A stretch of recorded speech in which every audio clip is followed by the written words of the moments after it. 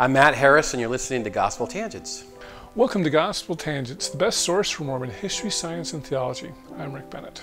We're a proud member of the Dialogue Podcast Network, a collective of independent, interesting podcasts who promote thoughtful, respectful, and engaging inquiry and discussion of all aspects of LDS tradition, thought, arts, and culture. For more information, go to dialoguejournal.com/podcast network. That's all one word, dialoguejournal.com/podcast network, and you can see the other podcasts that are part of our wonderful network. So you would definitely want to check that out. I'm excited to have Dr. Matt Harris back on the show. We're going to go back to the Carter and Nixon administrations, and we're going to find out if the government really did put pressure on the church over the race ban. Is it true that the government was going to take away the tax-exempt status of the LDS Church? We're going to tackle that conversation, and Dr. Matt Harris is going to share a letter that he received from President Carter over this very topic. So you're not going to want to miss this. It's going to be an awesome episode. Check out our conversation. Well, I'm excited to have one of my favorite guests. Could you go ahead and introduce yourself? Yeah, Matt Harris. I'm a professor of history at Colorado State University in southern Colorado. All right, but we're here in Utah today, in Huntsville. So I'm really excited. Even though our last interview went, I think it was about 4 hours, we still didn't talk about enough.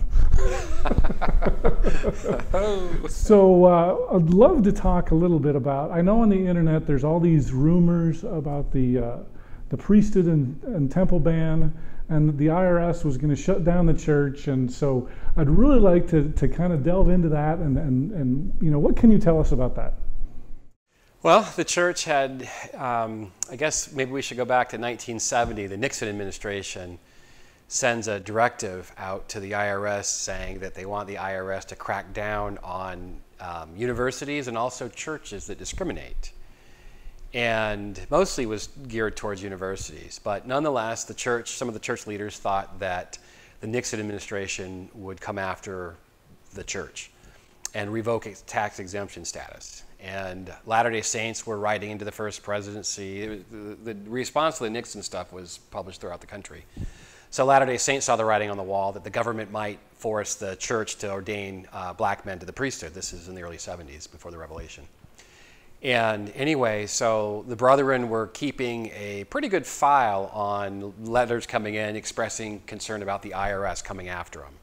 Ernest Wilkinson, the Harvard-trained lawyer at BYU, the president at the time, he also met with the first presidency and expressed his opinion that, as he put it, quote, a Negro could sue the church one day and may win, end quote, if my memory serves right. Anyway, so that's the IRS. The church also had some legal issues in foreign countries that they didn't want the church to establish a foothold in, especially South America. There was a lawsuit in Costa Rica in the mid-70s. They were suing the church. Anyway, so the IRS... In Costa Rica, they were suing the church over what? There was, well, they weren't suing the church. Let me back up. They had denied the church property because of the priesthood restriction. And I don't know the specifics of it. I think there was a lawsuit, as I recall. I don't know the specifics of the lawsuit. But anyway, there's this general feeling in the air that the Nixonites and then some of his successors are going to use the IRS to come after churches. See, that strikes me as kind of funny because at least in today's world, you think of Republicans and faith and goes together. And so that wasn't true under the Nixon administration? It seems really weird to me to hear that Nixon's going after religious universities. Well, to sweeten the pot even further, the guy over the IRS, the agency over the IRS, the government agency over the IRS is the Treasury Department, which is run by a Mormon named David Kennedy. Really? And I don't know, I can't give you details. I've gone to his papers a little bit. It's a big collection and it's restricted, so I've gotten permission to see some of it. But anyway, Nixon had waffled, didn't want to use the IRS to go after religions, wanted to respect their First Amendment rights. But yet he had a lot of civil rights groups putting pressure on him that what's the point of having these civil rights laws if the government doesn't protect them, right? So Nixon, protect against discrimination. So Nixon decided that he would use an arrow in his quiver, the IRS, to bring some folks into compliance. And so he took a lot of heat from fellow Republicans for that, who generally erred on the side of the First Amendment, the freedom of religion, as opposed to protecting African Americans from discrimination. Anyway, so that was Nixon, and this picks up with Carter. So Carter and his administration, they had some proclivities along these lines. And anyway, on the internet, there's lots and lots of chatter about people saying that President Carter had instructed the IRS to crack down on the church. And I've seen this in probably, I don't know, half dozen to a dozen places. And people are so emphatic about it that, yes, he did this. And one of them even went through his journal, which is published, and had conjectured that during President Carter's visit to Salt Lake in 77 and 78, or 76 and 78, that's when he laid down the law. 76 and 77, I'm sorry. Anyway, just conjecture, that's all it is. So anyway, I wrote President Carter a note, and I asked him, this is what's been said about you, that you used the IRS to crack down on the Mormons, to put pressure on them to lift the priesthood ban. And he wrote back a wonderfully written letter, and he said, I have no recollection of ever doing that. However, I did help the Mormons with welfare and some work in Africa, getting them something in Africa. He didn't elaborate. So President Carter said that. So this is a recent letter? This is 3 or 4 years ago. Oh, okay. Yeah, and I should add too that I've been to I have family in Atlanta. Okay. So during one of my trips to see my brother and my sister years ago, I spent a lovely day at the Carter Library looking for these kinds of things. And there were big, thick Mormon files, but nothing that dealt with the IRS. It's weird to be doing history on living people. It is, because they fight back.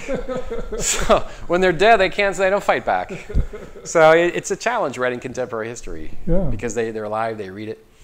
Anyway, so I am intrigued about this whole IRS thing, because it's been said for years that President Kimball lifted the ban because of the IRS. Right.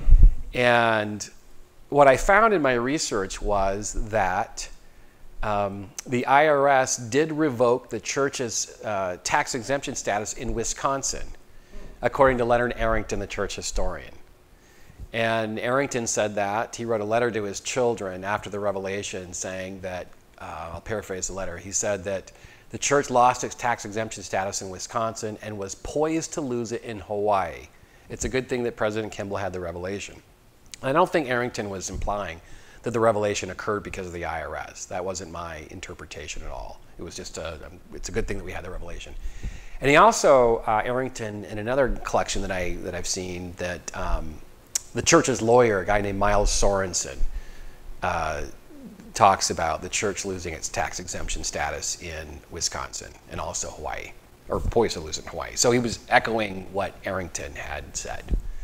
So anyway, those are interesting questions. I've reached out to the IRS in Wisconsin, and there's just I can't find anything. The IRS has worked with me, they just couldn't find anything, and I haven't. So anyway, but as historians, we're asked to evaluate evidence, and I just don't I'm not persuaded that President Kimball had the revelation because of the IRS. Certainly that was a nuisance to him, but that's not what's going on. Okay, so let me make sure, because I agree with you. I've seen these internet rumors that the church had the revelation because they were going to revoke their tax exempt status. Because I think we even still have that a little bit with the gay issue as well, especially BYU and the Big 12 and that sort of a thing. But so you're saying that, so Arrington came up with some sort of an issue with Wisconsin, but you haven't been able to find it? Is that what you're saying? Well, Arrington is repeating back what he heard from the upper ups. He clearly is not in a position to know what's going on with these kinds of issues because he's just the church historian. Mm-hmm. So he heard it from Miles Sorensen. And so I've got 2 or 3 documents in my possession where they mention the same thing, that it was the church had lost its exemption status in Wisconsin and they were poised to lose it in Hawaii. So what I wanted to know as a historian is, when did the exemption go away and when was it restored? And what were the motivations? And I couldn't find anything on the IRS's part. So that's where the trail went cold for me. Could it have been like instead of the IRS, maybe a state tax issue, possibly, or? The documents state IRS. Because you would think IRS would be nationwide, not just in a specific state, wouldn't you? That's what I thought. Yeah, I'm not a tax expert, but that's what I thought. That they're, you know, what you find with this in this country of ours, when the federal government makes policies, the states are the laboratories that sort of decide if they want to implement some of them or not. And in this case, I don't know. I haven't seen the Wisconsin, so I'm going to speculate for a moment. But probably if the Nixon administration had sent this directive out and the Carter folks had sort of kept it, then Reagan will change it all, by the way, just to give you a full sense. Okay. Yeah. So the Carter administration was generally perceptive towards the using the IRS to put the squeeze on churches that discriminated. And so that's probably the impetus for doing that in Wisconsin, because this is all over the newspapers, the Washington Post, the New York Times. I mean, they're talking about Nixon doing this and then Carter having this experience too. And not to change subjects real quick, but Bob Jones is part of this too. During the Nixon administration, Bob Jones is caught up in this. And they have a very specific policy on their promotional literature that says that blacks and whites can't marry. So Bob Jones University is in South Carolina, right? Bob Jones University, the ultra-conservative evangelical university in South Carolina, is among the earliest casualties of this IRS policy. And there's a lawsuit in 1975, and they lose in the court, they lose in the court, they lose in the court, then it goes all the way to the Supreme Court by '83. And the church will write a friend of the court brief. And for your listening audience who might not know what that means, it means that you're not directly privy to the lawsuit, but you have a vested interest in the outcome. So in this case, the church wrote a friend of the McConkey, Kirtland and McConkey law firm in Salt Lake that works for the church. They wrote a friend of the court brief in Bob Jones. And clearly they're afraid of some of these implications of the government stepping into the First Amendment sphere. So anyway, what's interesting about this is that in the 80s, early 80s, when it goes to the Supreme Court, the Solicitor General is supposed to defend or represent the government. And in this case, it's a guy named Rex E. Lee. And who was the former dean of the BYU Law School, and then he leaves to go into government work. Then, of course, subsequently, when I was at BYU in the 90s, he was the president there. Wow. When my wife and I were there. So anyway, brilliant lawyer. And anyway, he recuses himself in the Bob Jones case. Oh. Yeah. Because he's a Mormon. And then, because he's a Mormon and he has a dog in the fight. Okay. Yeah. And even though this is interesting, this is after the Revelation, right? This is '83. The Revelation happened 5 years earlier. But so clearly, racial issues probably weren't the burning issues at the time. I'm going to extrapolate here for a moment, or at least conjecture, but this is coming on the heels of ERA, right? And so those general legal principles about the government intervening into a private religious sphere, that's what they're worried about. So if it's not, you know, telling us what we have to do with black people or theology or women or gays, so that's what they're worried about. And these issues, of course, are still burning today. That delicate balance between the right to, you know, live your life and not be discriminated against because of your sexual orientation or your race or your color or your whatever, your religion. And then, of course, acknowledging the right to believe what you believe and practice what you practice vis-a-vis your religion. I hope you enjoyed our conversation with Dr. Matt Harris. In our next conversation, we're going to talk about why Apostle Mark E. Peterson was out of the country in June of 1978 when the revelation was received. This is my opinion, but it wasn't no coincidence that President Kimball chose the time to go to the temple and to pray with the apostles when Elder Peterson was out of the country, because he just didn't support giving black men the priesthood. If you'd like to hear the entire interview uncut, please support Gospel Tangents and become a subscriber. For just $5 a month, go to patreon.com/gospeltangents and you can hear the entire interview.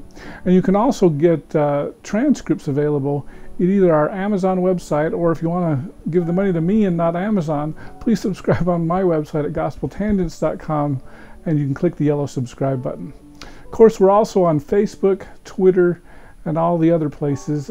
Make sure you subscribe on iTunes at tinyurl.com/gospeltangents. And don't forget to click here to subscribe on YouTube, here for a transcript, and over here we've got some more of our great videos. Thanks again for listening.